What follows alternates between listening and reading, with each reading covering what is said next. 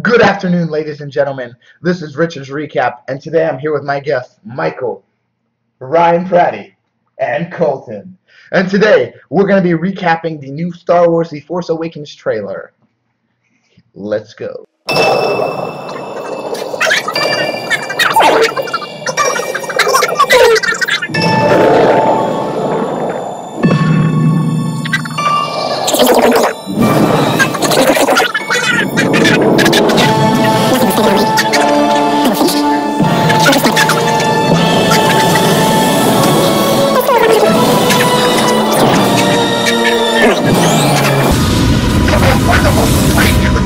That right there, I think Kylo Ren going at it. But you could see his hair. Should we go back? I know. Yeah, just reverse it, rewind it. Look, that's clearly, it's got to be Adam Driver. He's got the Luke saber, you can see right there. Mm-hmm. Look at his hair, that's what you're talking about. And then he clearly has the head. He looks afraid though. I don't know why Finn is afraid. I mean, I can see it's his first fight or something, but I'd be afraid. So this is the Force Awakens poster. And yeah, as you can see, look, the girl, I don't know her name. She's clearly the largest presence other than Kylo Ren on the poster. So she has to be the main character. So I think she's Han Solo's daughter. But as you can see, I think she's the heroine maybe. Yeah, The new Death Star. That's what I'm looking at. Look at that. What is that? What is that? I think it's called Star. I think it's called Star Killer. Star Killer. Yeah. But dude, what they have Star Destroyers. Star Killer. Isn't that Garrett Malik from the Force? But no, I think it's actually just called the Star Killer. Yeah, from the Force Unleashed. But look at the way her staff is juxtaposed, with Kylo Ren. Wait, hold on. I just want to point out who is this character right here? The little thing with two eyes. Jar Jar Binks. No. No, man. I hope not. What do you think that is? No, it's Wee Man. No, it's. No, what could that be? I think that's the lady from, I don't know her name. She's from 12 Years a Slave. I'm pretty sure that's her character. All right, so what do you guys take out of the film? What do you think about that trailer that we just watched? Stormtroopers are cool. Okay, what about you, Paul? I'm not sure. I enjoyed it. Got me pumped. Are you excited for the film? I'd say so. Yeah. I mean, I'm I don't know a excited whole for lot, any of but the prequels. More excited? Where's Luke's son or whatever? Or Han Solo's son. Han Solo. Solo? They were Well, in the expanded universe, there's Mary Jade Skywalker and then other ones. But But the expanded universe isn't canon anymore. So because of this film. Yeah, correct. they're retconning it. Just want to point out, Chewie does have his rifle here, so he might kill somebody. He might miss. There's a possibility. Like everyone does. Everyone is armed, so there could be. You know what I want to see? I want to see a stormtrooper hit their target. That's what I want to see. Do you think that the Chrome Trooper, as they've been calling him, Captain Phasma. Captain Phasma. Yeah. Is she gonna have a big role in this? You think? I think so. I mean, she's front and center in the poster. All right. What do you guys think about I thought Finn? she was supposed to be a bounty hunter. Finn, Tell me what do you think his backstory is? Here's Why what does he I have the saber? I think that the girl and Finn are siblings because in the when Disney retconned the expanded universe to Star Wars, in the new Star Wars expanded universe, in the comics they showed that Han Solo was actually married after A New Hope to a black woman. He does end up marrying Leia, but in the expanded universe, before that happens, he's married to a black woman. So these should be children. Brothers and sisters. I don't think anything to do with Leia. I think they're going to be half siblings. Yes, connected through Han Solo. Right. Gotcha. I've never heard that theory before. What do you think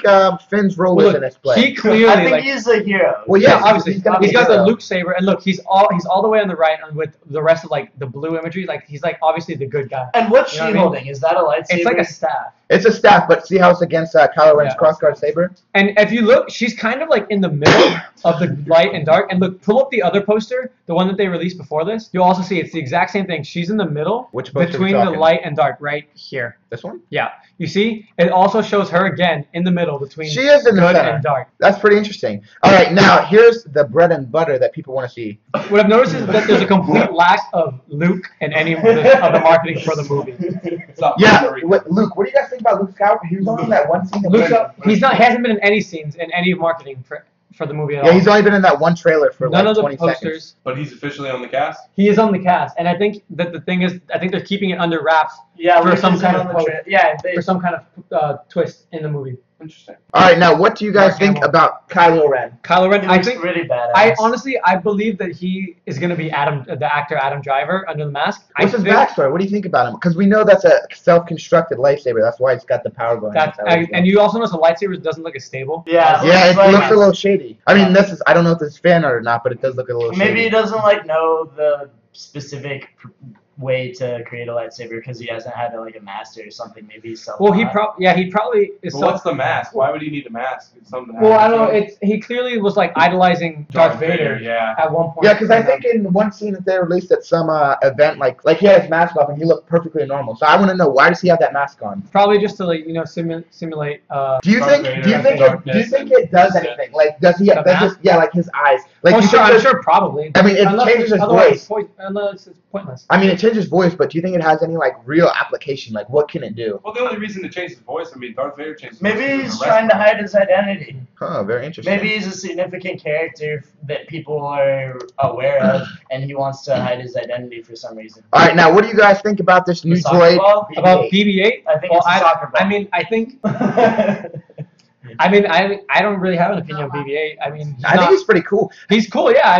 Although the magnetic head and ball is a little interesting. I feel like something dramatic's gonna happen with that. With BB-8? Like something's gonna happen. Like, you know how I think they they have might- R2D2 and they try to make it like. It's R2D2.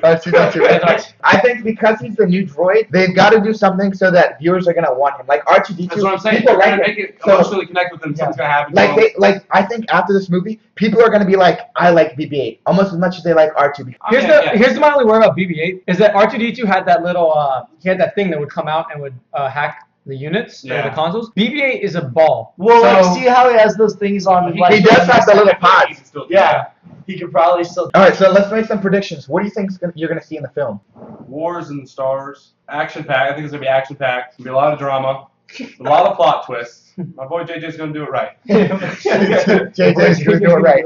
I'm pretty Guys? sure it's gonna take place a very long time ago, and I'd say that it's probably, since it's the first one of a trilogy, that it's probably gonna just open up a lot of things for what's gonna happen in. It So, like, more story than it's gonna action. It might not, because think about A New Hope. It didn't end on a cliffhanger or anything. Well, I mean, it's probably not gonna end on a cliffhanger. They destroyed the Well, Death Star. They got some medals. That could have been Well, the end of it. there. I think that they'll probably end on a cliffhanger because that's. I mean, it kinda has to. If there's a everything, trilogy, yeah. I mean, you I have mean, to. that's not necessarily true. The other two, the first two of the prequels, Phantom Menace and Attack of the Clones, they didn't end on. Well, like I'd say now that that I remember, at least. probably gonna give a lot of backstory, like what happened in the events leading from the sixth movie to this one. It's gonna lead up to like what's gonna happen But do in you the think? next movie. Do you think because- maybe for a cliffhanger? Do you think that she is gonna, because she's in between good and bad? Do you think that she might follow Kylo? In multiple posters, she is in the middle. since she's in the middle, I think she might have a conflict with Right. it, like an inner conflict, Yeah. deciding whether to go to the dark side or the light side of the Force. So to wrap this up, all in all, what did you guys think of the trailer? What did you first think, Michael? I thought it was really exciting, and I can't wait to see the movie. I thought it was pretty interesting. I liked it better than the first trailer.